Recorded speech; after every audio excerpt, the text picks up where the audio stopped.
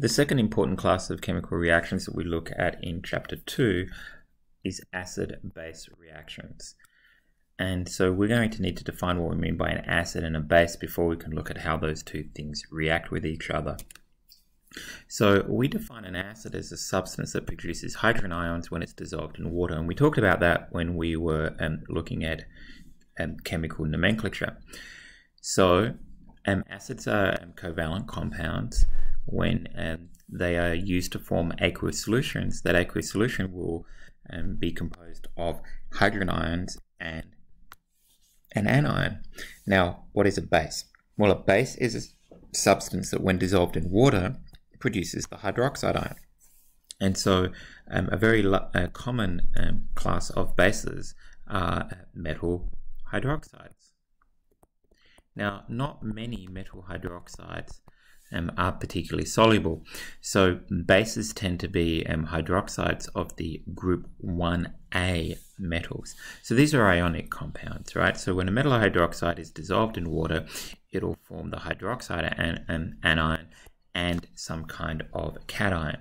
So this definition of acids and bases on the potential of the compounds to produce either hydroxide ion or hydrogen ions when dissolved in water is called the Arrhenius definition of acids and bases.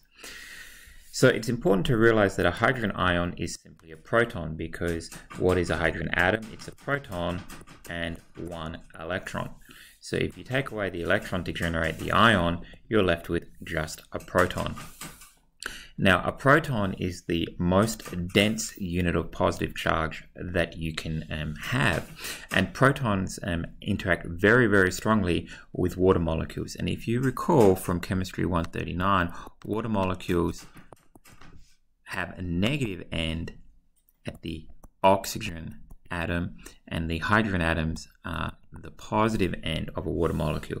And these protons that are formed by acids interact very strongly with the negative end of water molecules. In fact, so strongly they form a covalent bond to the water molecules and form what we call the hydronium ion.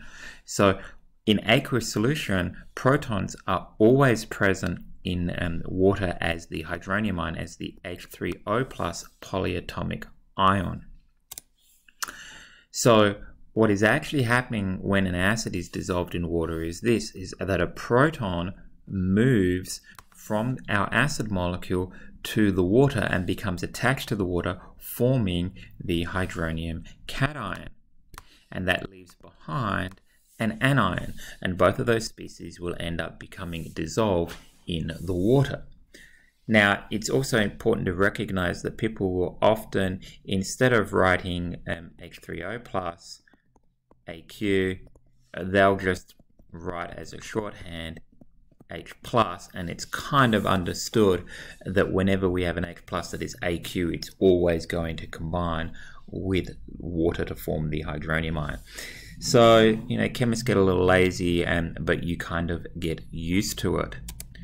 So in this sort of a scenario where we write the proton moving from the acid to the water molecule, we can think of this reaction as being a proton transfer reaction.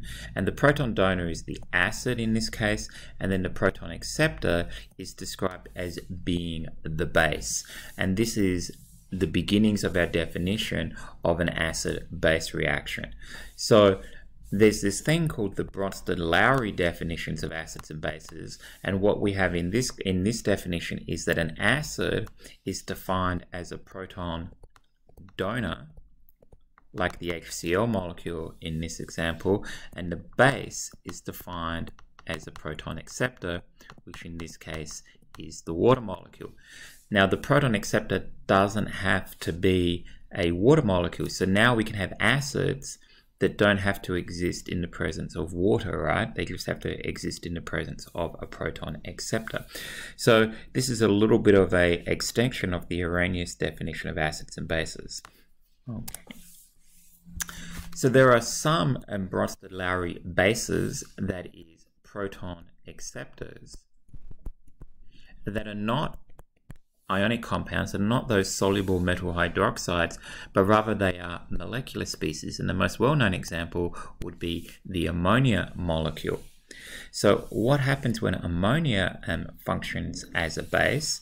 We take some ammonia, it's actually a gas, and if we bubble that through water, what will happen is the water will function as an acid and donate a proton to the ammonia to generate the ammonium ion and leave behind the hydroxide ion. So most bases that we see in biological molecules are of this type. They are molecular bases rather than ionic compounds, those soluble metal hydroxides. So you've probably heard of DNA bases or DNA base pairs, and now you know where the name base comes from. These are molecular species that function as proton acceptors. It turns out that they all contain the nitrogen atom with 3 bonds on it, just like in ammonia. Okay. So one thing that we'll talk about when we're characterizing acids and bases is their relative strength. And the strength of an acid and base is not related to its reactivity, but rather it is related to the extent that the species separates into ions in an aqueous solution. And it's a pretty simple kind of definition. Strong acids 100% completely dissociate, as do strong bases. And then weak acids and also weak bases, they dissociate very little when they're dissolved in water. And it's important to make the distinction between the concentration of something and its strength. Concentration is how many moles per liter. Strength is the extent of dissociation. So they're kind of colloquially, they might have the same meaning. Similarly, strength is not necessarily related to reactivity. So there are some weak acids, and a good example of this is hydrofluoric acid, which is a weak acid because its molecules dissociate very little, but it is highly reactive and extremely corrosive. In fact, it's famous for being able to eat through bones. Okay, so let's have a look at some categories of acids in terms of strength. And so what are the classic strong acids? Well, we have these 3 binary acids here, hydrochloric acid, hydrobromic acid, and hydroiodic acid. So these are also called the hydrohalic acids, and they are all strong, those 3 there. Note that hydrofluoric acid is a weak acid. Okay, and then you'll see that there are these oxo acids that are strong. And how we know an oxo acid is strong is that the number of oxygens is 2 or more greater than the number of hydrogens.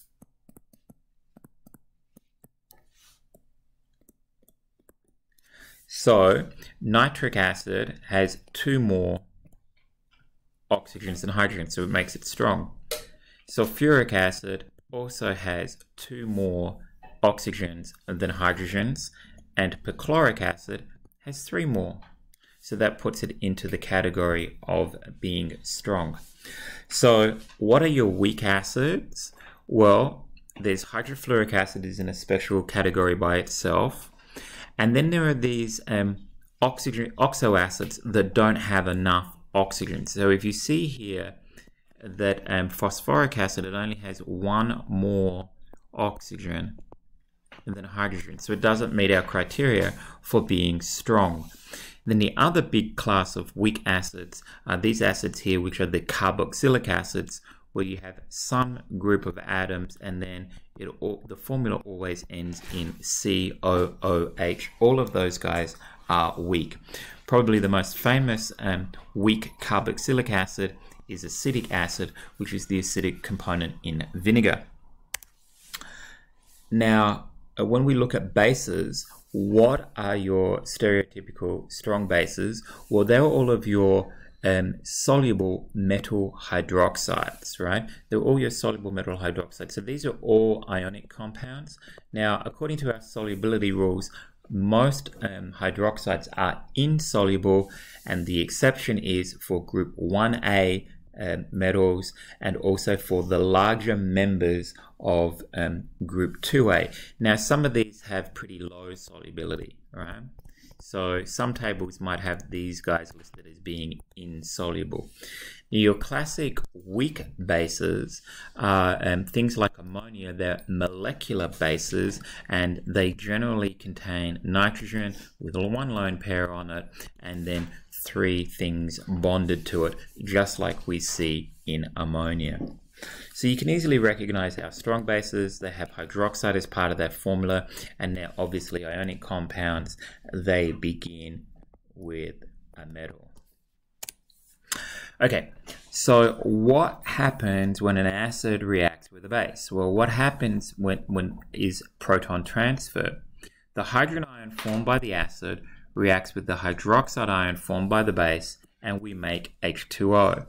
Now, when an acid forms hydrogen ions, it's going to leave behind an anion, and when a base forms hydroxide ions, it's going to leave behind a cation, and then that cation and anion can combine to form an ionic compound.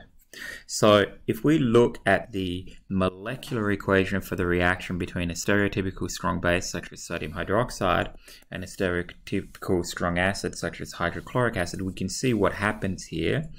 The proton combines with the hydroxide anion, and that forms water. And then the anion from the acid combines with the cation from the base, and they form an ionic compound. So this is often summarized like this. We say acid plus base gives a salt and water. And by salt, we just mean ionic compound. So generally what you have to do when you're balancing one of these reactions is you want to ask yourself, what is the ionic compound? If you can figure out what this is, then you're on your way to being able to balance an acid and base reaction. And then we know that the other product is always water. Okay. So, recall when we were talking about precipitation reactions, we said there are a variety of ways of writing an equation when we have things that separate out into ions. In the molecular equation between a strong acid and a strong base, we leave everything in its undissociated forms, even though we have an understanding that these compounds might exist as individual ions when they're dissolved in water. Now note, water molecules do not dissociate at all, but this aqueous solution of sodium chloride, we know in reality that it is present as aqueous sodium ions and aqueous chloride ions. Similarly, this strong acid, we know in reality that it's present as hydronium ions and chloride ions, right? We know that that's really what's going on. And similarly, with the sodium hydroxide here, this is a soluble, we know it's soluble because it's labeled AQ, ionic compound. It's a strong base, and it actually exists as sodium ions and hydroxide ions in a 1-to-1 ratio. So, just like we did when we were talking about precipitation reactions, we can write this in a more realistic manner where we dissociate all of those compounds that dissociate 100% into their individual ions. Now I should point out here that if we have a weak acid and we don't get 100% dissociation, the convention is not to dissociate that weak acid. Now this is a strong acid, so we will dissociate it into the individual ions. So this can be dissociated into hydrogen ions and chloride ions. And also we kind of understand that hydrogen ions don't really exist as H plus ions, but rather they are hydronium ions, but we're not going to write them out longhand. So we break all of our AQ species that completely ionize into their individual ions. We do that all the way across the board. The water is not an ionic compound, so we leave it intact. And when we do this, what do we get? We get the overall or total ionic equation, right? So this is the overall ionic equation. Okay, and so similar again to what we saw with precipitation reactions, we can see that some of the ions in this reaction are in the same form on both sides of the arrow. So these chloride ions are in the same form on both sides of the arrow, so they're not doing anything, they're just sitting there, they're not in any way reacting. Similarly with these sodium ions, they also are not reacting in any way. These are called spectator ions. They're unaltered on both sides of the arrow, they're not undergoing any meaningful interaction with anything else. So one thing that we can do is we can go ahead and cancel these guys out. And then that leaves us with what we call the net ionic equation. And so in our net ionic equation, we only have a couple of things left in this case. We have hydrogen ions combining with hydroxide ions to form 1 mole of water. Now, you want to be aware, and we saw this previously, that if you end up with coefficients that can be reduced at this point, you'd want to go ahead and reduce them by dividing by the lowest common multiple. Okay, so that's a good example of how acid-base reactions work and how we write the equation for an acid-base reaction in the 3 different forms. Now, I would like to give a more complex example just to illustrate that not everything is always quite so simple. So what I'm going to look at is the reaction between this strong acid H2SO4 and the base, strong base, barium hydroxide. So what's going to happen here? Well, the first thing to recognize is that this guy dissociates to form 2 moles of hydrogen ions and 1 mole of sulfate ions. And then this guy is going to dissociate to form 1 mole of barium 2+ ions and 2 moles of hydroxide ions. So that's what's present. So what do we know is going to happen? We know that the hydrogen ions will combine with the hydroxide ions. And when they do that, they're going to make 2 moles of water. So the products of this reaction will be 2H2OL. But now, what about the barium ions and the sulfate ions? Well, they're going to combine to make an ionic compound, right? They're going to combine to make an ionic compound. Now, the tricky thing about this that you have to recognize is whenever you're thinking about the ionic compound that is formed, you want to be thinking about the ratio of the ions, but also you want to be thinking about, is that ionic compound going to be soluble or not? Now, barium is a 2+ and sulfate is a 2-, so they're going to combine in a 1-to-1 ratio. But when I consult my solubility rules, I realize that barium sulfate is insoluble. Okay, insoluble. So I always have to check whether my ionic compound is soluble or not before I kind of finalize what the label on it's going to be here.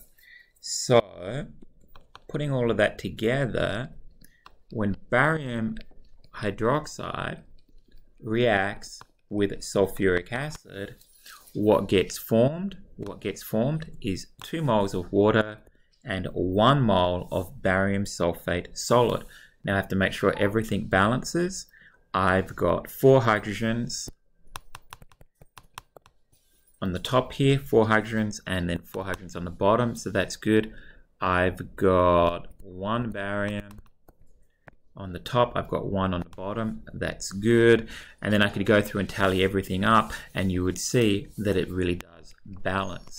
So what I really wanted to point out is that it's not always a 1-to-1-to-1-to-1 ratio of acid to base to ionic compound to water. That's the important thing. That's one important thing. And also to keep in mind that sometimes your ionic compound is insoluble and sometimes it's going to be labeled as being AQ, and you need to check that or you won't be getting your full points when you're doing your homework and your quizzes.